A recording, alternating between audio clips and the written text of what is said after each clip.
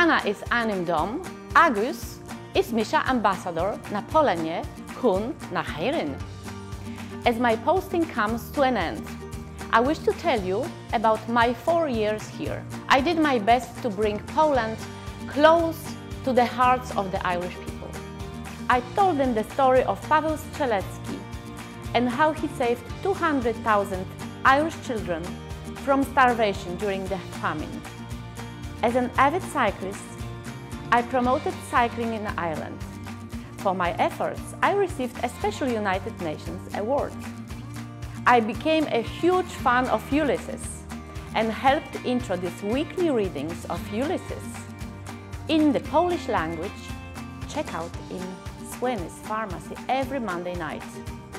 I did all I could to show Poland's great solidarity with Ukraine and give support to suffering Ukrainians. I tried to introduce in Ireland Children's Day, a very special occasion for Polish children. The Polish traditional costume became my favorite attire. I brought to the Irish public the story of Professor Jan Łukasiewicz, a leading Polish scientist who, destitute as a result of the Second World War, found a new home in Ireland.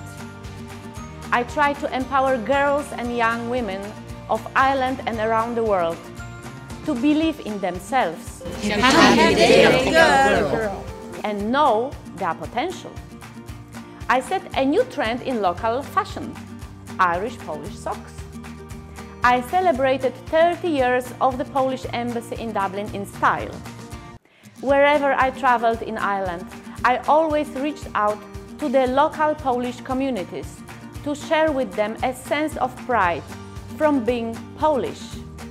And along the way, I fell in love with Ireland, with the Irish charm, banter, and a sense of humor, with the breathtaking nature and fantastic weather. I even mastered a kupla vocal. Thank you, Ireland, for being so good to me. The crack was dobry indeed. Do you remember my biggest wish when I came to Ireland? Nikret fishif esho ak wolmei lebono.